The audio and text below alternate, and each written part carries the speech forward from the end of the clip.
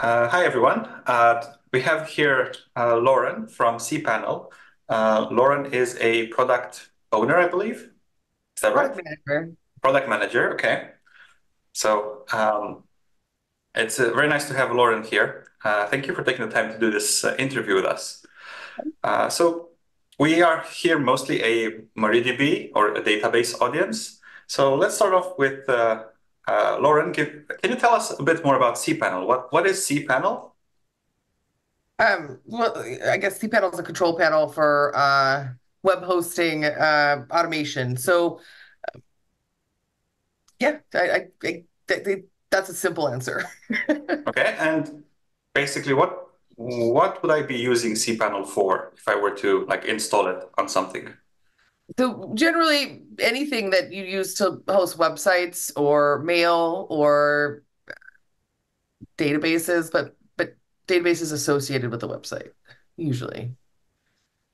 Okay, so let's say I just have my own website I want to host. Would like getting cPanel and install it myself, would that be a good option? Or should I like let somebody else do it for me and me just be a user of this product? I guess it depends on the level of control and the amount of work that you want to put into it. But if you just have a website, a lot of people just go with like shared hosting. If you have your own website, but you want control of the server, you might get your own VPS or something. Okay, interesting. Um, so basically we have like two kinds of users here. We have these hosting providers that give you like shared services, and then you have the user. But then again, the user can also become a super user in a sense if he wants to. Right. You could also be somebody that resells cPanel hosting. So you have a provider that has the server, and then they give you the ability to sell accounts on their server. Oh, okay, so I can actually make money off of this. Oh, that's very cool. Actually, I never thought of that use case. Very nice.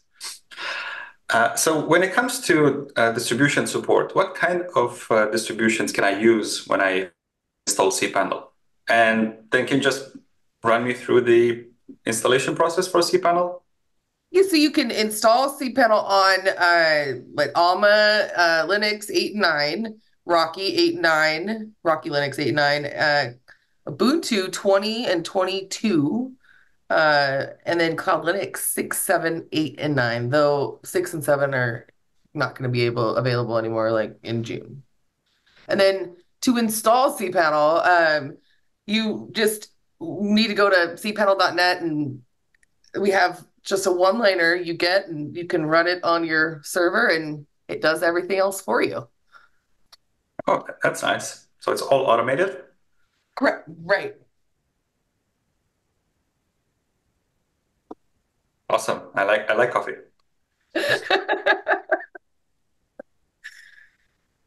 It's all automated. You don't have to do anything. You put the one-liner of code in that pulls MariaDB or not Marie, gosh, it pulls cPanel down, installs it on your server. It's a completely unattended upgrade or install. And once it's done, you can log into your cPanel through the browser, and there you go. Okay, great. That's actually quite nice. I remember installing cPanel myself, and it was a pretty seamless experience. I think you've nailed that one pretty well. Thanks. Um, which actually brings me down to the next point I want to make. MariaDB and cPanel have made an announcement that cPanel plans on making MariaDB default in cPanel. So can you go a bit into detail of what exactly that means? So when you do this install that we just talked about, because we want it to be very, I guess the word for it is unattended. We don't want you to have to make changes during the installation process or make selections. We choose kind of some of the software that gets installed and configured with cPanel for you. Hmm. Right now, it is MySQL, but we're making a really cool big change and switching over to MariaDB, and kind of putting a focus on uh, promoting our relationship with MariaDB in that respect. Okay, so So when it comes to making MariaDB default, was there anything from MariaDB that actually like what is it that your customers really care about that actually makes MariaDB the better choice moving forward? So I think innovation is important, right? And the ability to work through any issues, for response for issues. I know that we have some shared hosting that has actually found that MariaDB has been better for them. Like big, large partners have found that MariaDB has been better for them as far as performance goes. So Hmm? I think those kinds of things are what is really important. It's partially for the customers, right? Performance is huge, but also for us internally, it's really good because I get like talk to you guys, right? We have an established relationship, and um, I know that when we open issues, it's really easy to work together to find solutions. And it's really proactive in that respect. Yeah, I agree. I really like working with you guys. We like one of our guiding principles is that we need to listen to the community because the server itself is built with and by the community in a large amount. So we're not just some developers stuck in our ivory tower somewhere and building things that we think are good. So we are always looking for feedback, and that's why we've talked to users. We know how painful they consider upgrades to be. It's always like, oh, this is this big scary step I need to do. There's lots of bad things that could happen. We try our best to make sure that upgrades are as painless as possible. Like we even have a pretty long deprecation policy. Few things get deprecated, so your applications really shouldn't break unless like it's a very, I don't know, very special use case. So that's why I think it's a pretty good match between MariaDB and cPanel, knowing how, well, I imagine that when you install a cPanel, you want to not really have to worry about your server so much. Actually, I'm curious, does cPanel set up automatic updates? As a sysadmin, do I have to worry about updates anymore?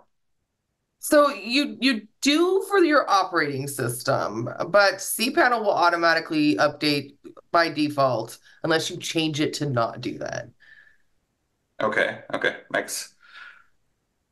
Well, that's pretty good. Um, Now on the topic of upgrades, like we have this thing we're exploring. Like I know in cPanel you have like right now two databases that you support, like it's MariaDB and MySQL. And well, when it comes to upgrading from 5.7, MariaDB is pretty good at this. Actually, as part of our Fringe event, we're actually going to be doing some live migrations, and we'll see how those turn out, but we're very confident that migrations are going to be pretty painless. However, we have a problem with 8.0. We're not as drop-in replacement as we are for 5.7. So one thing that we're really looking forward to, like working with you guys and hopefully anyone else that's listening in, we want to know the kinds of features that users are relying on from MySQL 8.0, and then are we missing them in MariaDB? Like, if that is the case, we'd really love to hear about it. I don't know if you have any ideas off the top of your head, Lauren, but anything you could share would actually be pretty useful. Yeah, I'm not sure that our users even know that there may be specific features that they want. Right now, because we install MySQL by default, they think that's what they want. And also, I think as far as notoriety goes, or historic understanding of a name, right? They are more akin to recognize from historic reasons MySQL and say that's the thing that I actually need. And I think the more and more that we promote MariaDB, that more and more the recognition will be there for them also. And the interesting thing is that I would say that MariaDB is now more close to how MySQL used to be when the MySQL name exploded than MySQL is now. So we are still sticking true to the concepts that we've had at the start, like listen to users, ensure stability, ensure that nothing breaks. That's basically what we're always looking for. And I think that's really important for our customers too, especially with upgrades. I think you mentioned a little bit about upgrades before, and I don't know if I'm jumping ahead of you, but you know, I have data. We've talked to our users about why they don't upgrade. Because we Mhm. do have problems getting them to upgrade. That is a really big thing. I always want them to be on the latest, greatest version of everything, but they don't necessarily feel the same way. uh, and a lot of our users, when we polled them, like, hey, why are you still on this end of life version of this database? As Mhm. it's fear. It's fear of the unknown. They don't know what it's going to take to upgrade. They don't know if they need a whole new server to do that, which they don't. Um, Yeah. and and then some people are just, stuck because there's no way to go from um, like MySQL 8 to something else. Okay. Yeah. That makes sense. Like we're definitely listening to this problem, and we're trying to attack it on multiple fronts. So we have plans on getting 8.0 migrations to work one way or another. So that's in the cards. Yeah, that's Now, um, I'm actually thinking now of trying to leverage our audience here. So let's get their let's say brains jumpstart a bit. Like, do you see a way in that like, how the community could help us, like to improve this whole MariaDB cPanel story as a whole? I I mean, I think feedback, right, is like the most important thing that I think for both of us moving into the future and new ideas and new people. I think people shouldn't be afraid to give their ideas. Um, I think just continuing to contribute to the community and being active in development and working together. I think we can all, work together to solve these problems. Yeah, Uh, I agree. And actually, speaking of feedback, we just re-enabled the feedback plugin server on mariadb.org.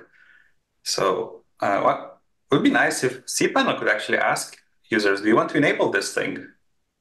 I have it on my backlog to do actually from the conference. I kept it there. So we have a backlog item that is enable the MariaDB feedback plugin for users or give users an option.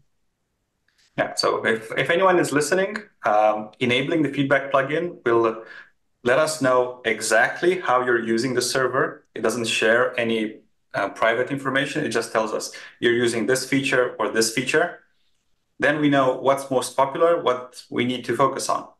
Because if we don't know this, we're just going to build off what we think is right, but that's not necessarily true. So yeah, for anyone listening, consider enabling this. And like, if you have any bug that you really want solved, just make sure you reach out to us. We are very happy to listen to this. Okay. Lauren, do you have any questions for me? I've been like kind of grilling you for 15 minutes already. I have a couple questions. I really am super curious about, what the future looks like with green technology and conserving energy consumption. It's a thought on our minds also. Mhm. Okay, that's actually a very good question. So this actually is one thing we've been working on, but not directly here. Like we're working on catalogs. Catalogs is a very cool feature that's meant to allow hosting providers, whether they are or they're not using cPanel, although I hope we can get some very strong integration with cPanel here.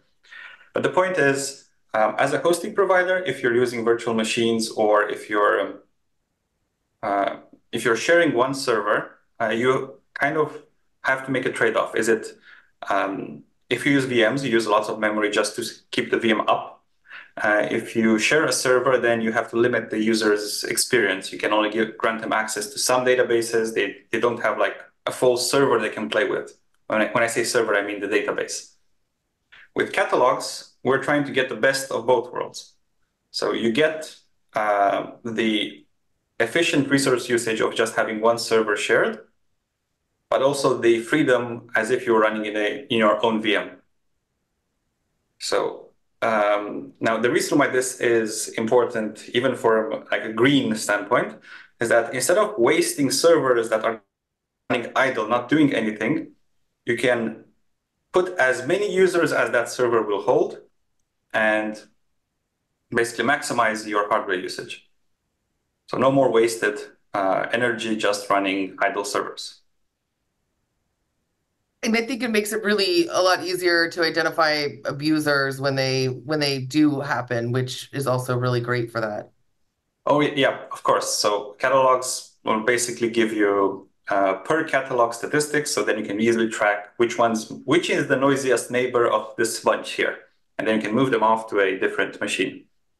So that's a very useful feature. We hope to get this in. We've been working on this hard, and I believe we have actually a version to show during this unconference. So we'll see. We can do a demo later down or before, depending on when this interview actually gets put live. I was going to ask you, what are your plans looking like for, releasing catalogs?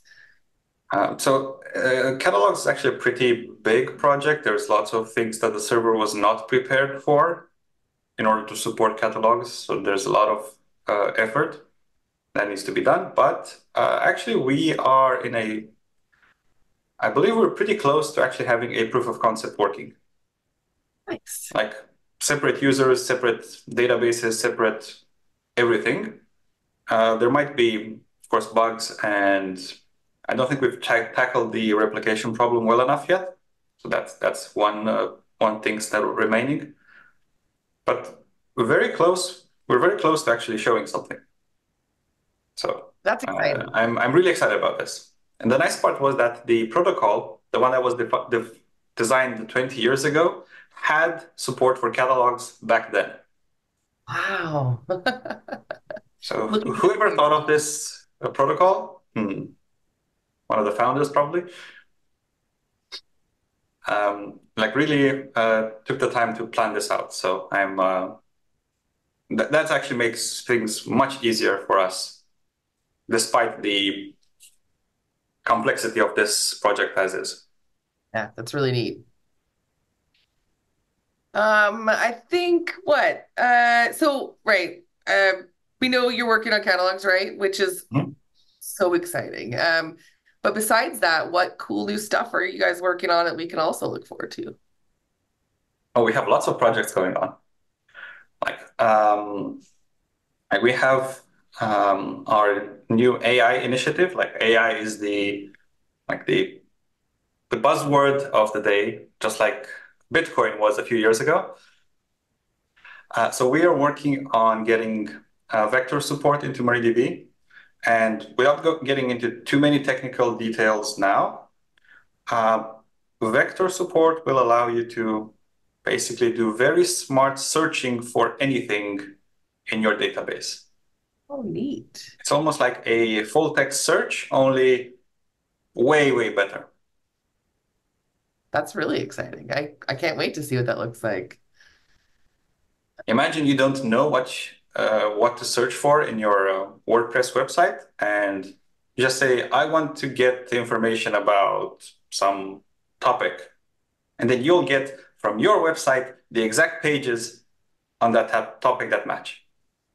Yeah, I think that's amazing. I think it'll save a lot of people a lot of time also, which I don't think people can ever save enough of, right? Indeed. Yeah, so that's one of the cool features we're working on. We've done lots of research on it already. We know what the industry is doing. We're just doing like our version of what the industry is doing. We're just doing it the MariaDB way. Yeah, I love it. Uh, what areas would you improve if you could improve anything, if you had infinite time? Okay, so infinite time. Now, this is one thing that's very close to me, to my heart. So when I started working for MariaDB, I used to be a Google Summer of Code student. So that was maybe 10 years ago or something. And the trickiest thing in MariaDB right now is actually getting to understand the code base. So the code base is actually pretty hard to understand just because it's like 25-year-old plus project. If I had infinite time, I would do everything possible in the server. I would try to make contributing to MariaDB like I'll just wake up today in 20 minutes, I can get something done and I'll know it works.